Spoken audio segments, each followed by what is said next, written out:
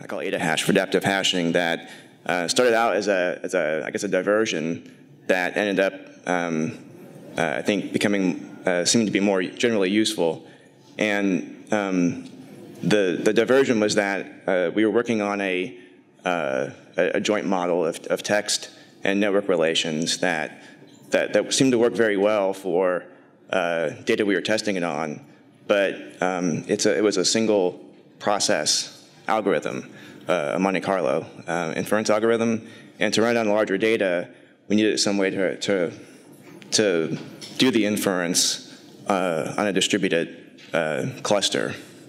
And in the process of trying to figure out how to do that, we came up with this hashing methodology that, and what I'm going to talk about here is applying that same hashing methodology to a totally different type of data using a different type of model. So I guess this sometimes happens in scientific exploration as you're trying to solve one problem and you end up solving a different one. So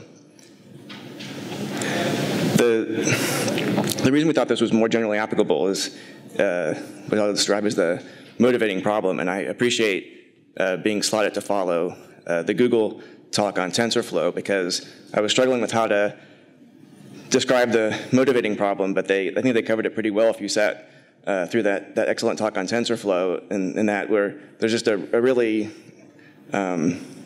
incredibly large amount of interesting problems that are characterized by online streaming data. And there are a lot of interesting models, supervised or unsupervised, that work well in batch mode, but not so well in streaming mode. So that's I guess the general motivation. And I'm going to talk about server logs in particular. And I don't think a knowledge of those is really required to understand this, but I'll try to explain it a little bit. But some of the characteristics of this problem, I think, are characteristics in general, in that we don't know in advance how many groups or clusters are in our data. And the data is arriving so fast that we need to be able to run actually in streaming mode to keep up, not in a hard real time, like a mechanized way, but we need to be not falling behind the data. And as I mentioned, that often traditional batch modes of operation don't apply, in that you can't just accumulate data for a day and process and then hope to keep up. You have to be in some kind of streaming mode. And I kind of have to agree with the last speaker that these aren't really streaming or online algorithms per se. You're really trying to figure out some way to do a mini batch. And I'll get to that in a little bit more detail. So examples are, and at least the data that I've worked with are, Internet of Things logs or server performance, security logs.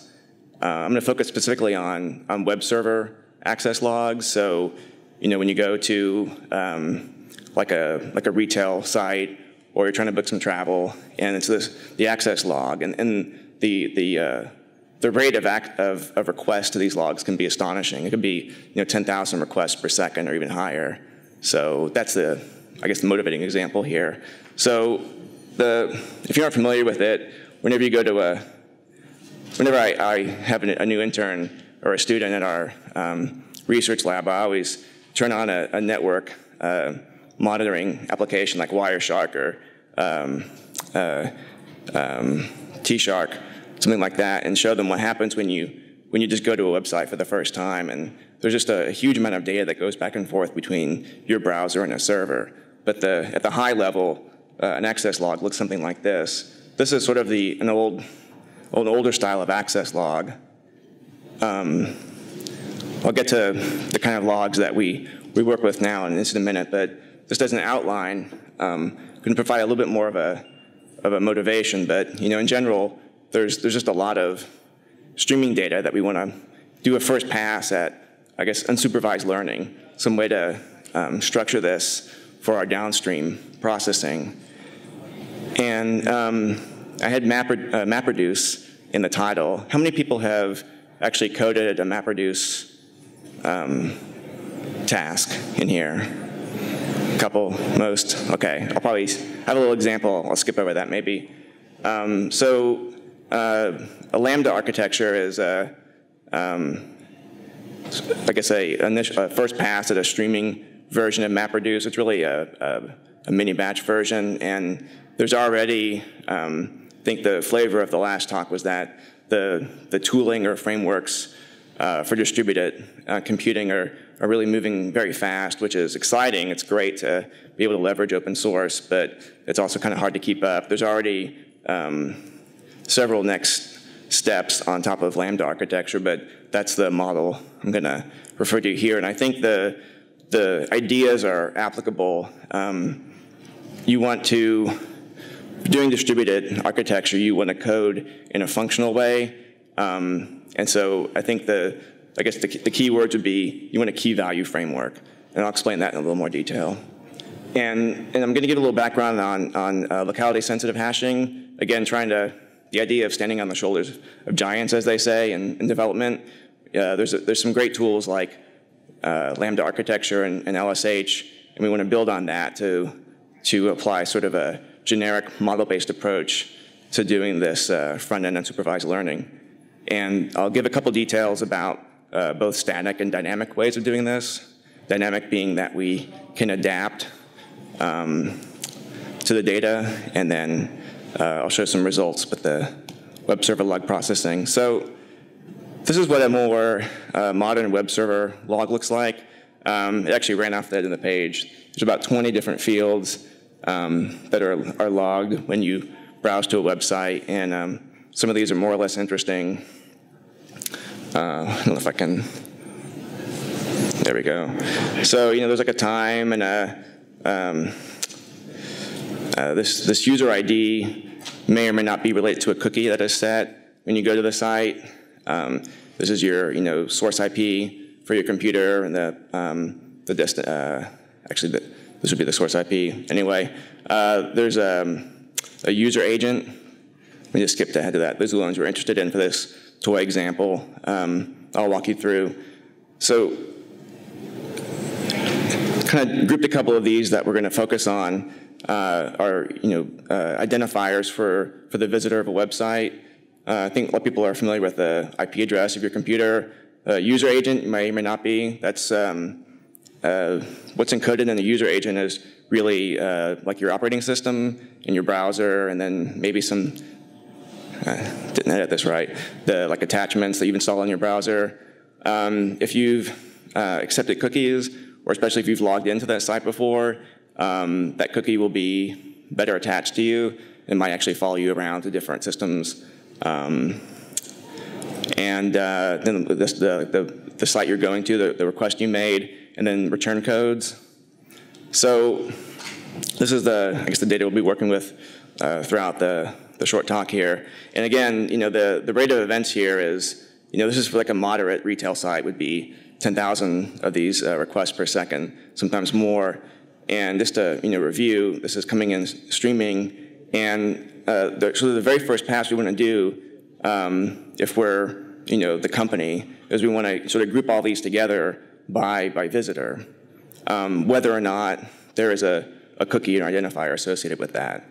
And in particular, there's a lot of bot activity on for visitors, and bots will be spread out pretty widely across IP space, and might even be trying to not be detected as such. So that makes this grouping of activity much harder. And that sort of grouping across attributes makes this a hierarchical problem. And I guess I'm focusing on server logs here, and hopefully you can see that this kind of abstraction of this problem relates to other types of data processing, where you're looking for similarity in attribute space in a hierarchy.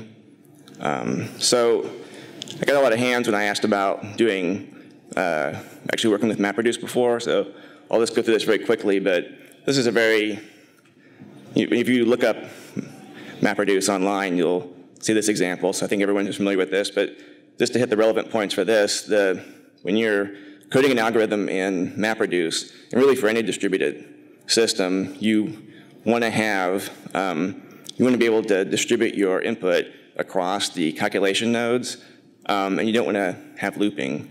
So a way to think of that is that you want to identify key value pairs to iterate your process, to distribute your processing. So in this case, it's trivial.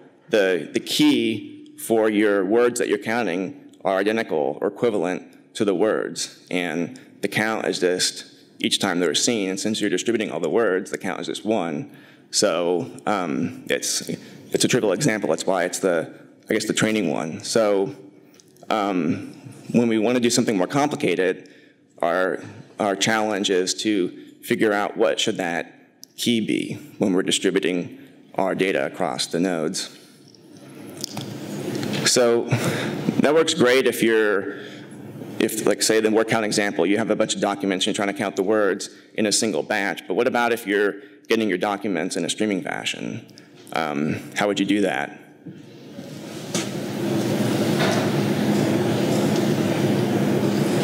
So you wouldn't want to have to recalculate your entire corpus every time. You could, and you can, I won't give a lecture on the Lambda architecture, but one way to do it would be to take mini batches. So we'd accumulate a certain amount of data, say, 10 minutes or however much would be and this is part of engineering these kinds of systems, but you would accumulate a certain amount of data and you would do, say, the word count on that mini batch, but then you have the data you've already accumulated. And so there's a couple different strategies for doing that. The Lambda architecture basically is a way of doing mini batches and then doing a slower cycle of full batches to reconcile the mini batches with your with the data that you've been accumulating through the mini batches. So you could, there's a couple different ways to do this, and it depends on your overall strategy. You could, through each mini batch, you could accumulate the total you've already received for each key, which in that case would be your words, or you could wait and do that on some other time scale, like hours or days or weeks, depending on how often you need that total reset. So word count is a really almost silly example. For something more interesting like, say, clustering, what we're doing with this weblog data, you may want to have a model of what your clustering. So what I have here at the bottom here is that I guess to do the next level of sophistication, you want to think of the key as representing a state or a factor. So I had a better way of saying this. I left my mind. Sorry. So the way you want to accumulate your data in a Lambda architecture is to map each of your data elements as your embedding space, to use the vernacular of the talks from earlier today. So I'm going to actually skip one slide and come back to it. So in the trivial example where we make this weblog problem very similar to word count, if we have something like a cookie, then we can treat this just like word count, where our cookie is going to be the same as our key. Our embedding is equivalent to an actual subset of our fields. And so this will be very fast. And each data element that comes in the mini batch, we can just associate it immediately with that hash or cookie, and we'll get all of our data grouped together by that cookie. However, many visitors to a website won't use cookies, or they'll reset them. And there's all kinds of unusual things that happen when you're on a website. People will reuse cookies, things like that. So that shouldn't. So we want something, and again, it's not hierarchical. So if you have, say, a bot, using something simplistic like this doesn't allow you to do any kind of hierarchical association. So we actually want to do something more complicated. We want an embedding that we can use like a distance metric. So I mentioned LSH. If you aren't familiar with LSH, this is a quick overview. It's predicated on the Jacquard similarity between two elements in your data set. And so our approach is that we want to define an attribute subset for each of our data elements and then define a function such that the distance between the function is our hash. The distance between the hash of two elements is minimized when they're from the same visitor or a similar visitor. And then we can use that to map each of the data elements to a hash. So when I started this last fall, I was writing all my code in PySpark, and about the same time, at one of the Spark conferences in the Bay Area, Uber actually announced that they were going to release a pretty thorough implementation of these sort of the core LSH hash functions, which are cosine, similarity, min hash, I think sim hash, for release in the new Spark ML library. I'm not sure if that's come out yet, but it would be in like a pre-release. It's probably come out by now. So Uber's using this for determining ride similarity. So they have a bunch of people wanting to do rideshare. They can determine how similar two different splines are in the roadway by this type of an algorithm. So, but this is just one step of this method of using approximate or adaptive hashing. So using something like LSH for this weblog data, instead of having to rely on a cookie, you can use another attribute subset, like say IP address, in user agent, and then you can, given a hash, you can define a distance metric that is, and I was using an inner product, and that's going to be very similar to using a cookie if that's there. However, because it's a distance metric, you can then get a hierarchical clustering. Finally, I'm not sure I have my time. Finally, for the thing I really wanted to get out of this, which was an actual adaptive hash, we could take one additional step and use the a priori structure of the data in, so looking at these two fields we're using, IP address and user agent, these aren't just like random data fields. There's actually structure in here. So and this is getting a little more into the domain expertise, and that was another thing I appreciate in the last talk, which is that it's very hard to get away from subject matter experts in designing our learning model. So this is one area where you'd want to apply that in this particular model, is that defining the weights. So for instance, there's two weights that we worked with. One was an a priori weight, where you could define a sort of slightly informed prior on how the probability of seeing the octet structure of the IP address. You could do the same thing for user agent. I didn't really describe it in here because it's more complicated, but the relative probabilities of different operating systems and browsers within those operating systems. And then you can use that weight to improve your distance metric. If you had enough data over time, you could derive those empirically, and this is where that longer batch cycle in the Lambda architecture comes into play, that you can then improve those weights and periodically, whether it's an hour or a week, reset those weights and improve your clustering. And this makes the hashing be both adaptive and hierarchical. So ran this on some, not able to say who the data is from, but it's from I guess a major online retail company. They're using AWS hosting, so the records are, if you're familiar with this, it's standard AWS S3 web server logs. So if you're using something like the simple equivalency hashing, it's relatively trivial to associate the data where some of these fields match, and that seems obvious, but the point is that you're doing this in a distributed infrastructure. So you're doing this at the line speed of the data. When we included the weighting version of the hashing, we're able to automatically detect things like standard bots, like Googlebot, and this was a relatively limited data set.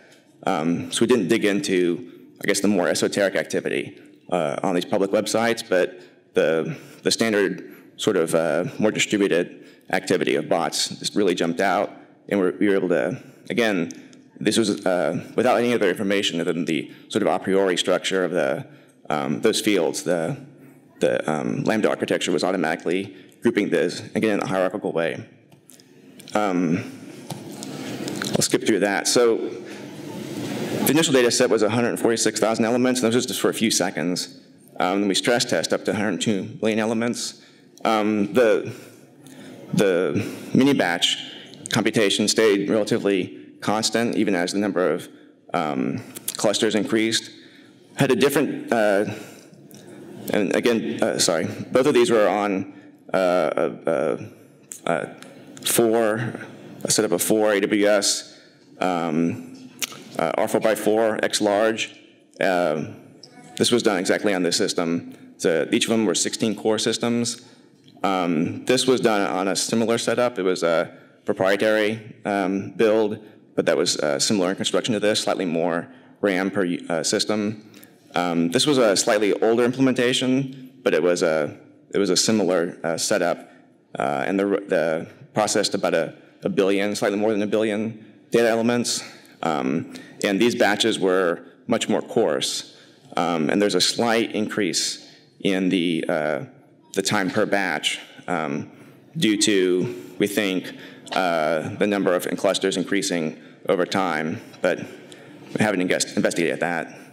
And also did not reduce the batch time down on that, which might help with that scaling. So conclusion, again, this was like a side project to try and figure out a way to do distributed computation for actually Bayesian models, but used existing frameworks for both streaming processing and hashing for doing that, and developed sort of a general purpose way of doing adaptive hashing, and applied that to a totally different problem, which is weblog, hierarchical clustering. And but coded this in PySpark. As we mentioned earlier, in at least one of the earlier talks, there's a lot of continual improvement in the tooling. And Apache Flink, for those of you who aren't aware of it, is explicitly for streaming and stateful processing. And so we're hoping to open source this tool set in that sometime this fall. So look for that. And thank you.